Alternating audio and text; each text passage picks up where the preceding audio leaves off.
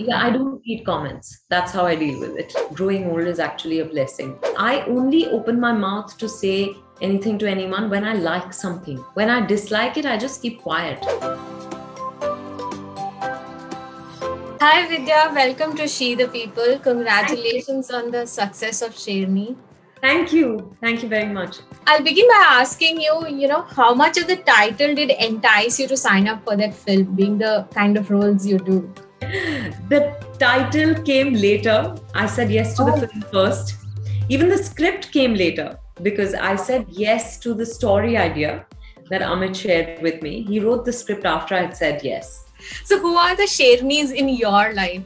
I think, as cliched as it sounds, I think my mother, she's always held her own. Right. She's always stood her ground. And I think she's given Priya, my sister, and me the courage to just be ourselves. Right. So in one of your recent interviews, I just heard you saying that women are not just the victims, but also perpetrators of patriarchy. Yeah. So I would like you to talk a little bit about it because indeed it is true. Yeah, because, I feel, Deepshikha, that a lot of times when we talk about sexism, when we talk about the patriarchal mindset, it almost feels like it is the preserve of men. Absolutely. But that's not true. I think because the mindset is so deeply ingrained in us that a lot of times we're playing out that mindset in our lives, knowingly, unknowingly, consciously, subconsciously, unconsciously, in whatever way. That's the point I was trying to make, that we're as much victims as we are perpetrators.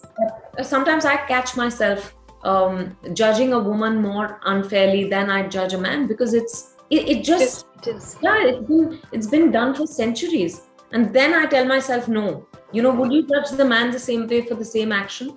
How do you snap back? I think being a spectator, I'm no different. We're so happy to pronounce judgments on everyone and, make men the enemy and all of that. And I think we have to realize that a lot of times we are our own enemies. Vidya is constantly trying to make her place in a man's world, so to say, and there are so many men around her who are constantly gaslighting her to catch her on the wrong foot. Do you think it is always true for women who are trying to break in and make a space for themselves in any industry? Gaslighting is a fairly new term that we've begun to use, but it's become part of common parlance now. And it's interesting because I think we've been gaslit since time immemorial, which is why our self-esteem is so low, which is why we don't trust ourselves enough, don't think about ourselves as being capable enough of achieving our dreams, are doubting ourselves all the time.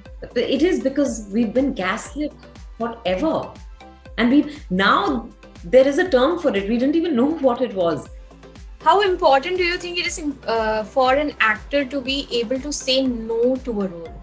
It's very important to say no in life. I think you really do what you want to do, to say what you want to say, to not negotiate out of fear. I think it's very important. Another thing that is about body shaming. People generally make an opinion about the other person without even knowing them. And why do you think that is so popular? And why does it happen so frequently on social media, especially to people who are popular?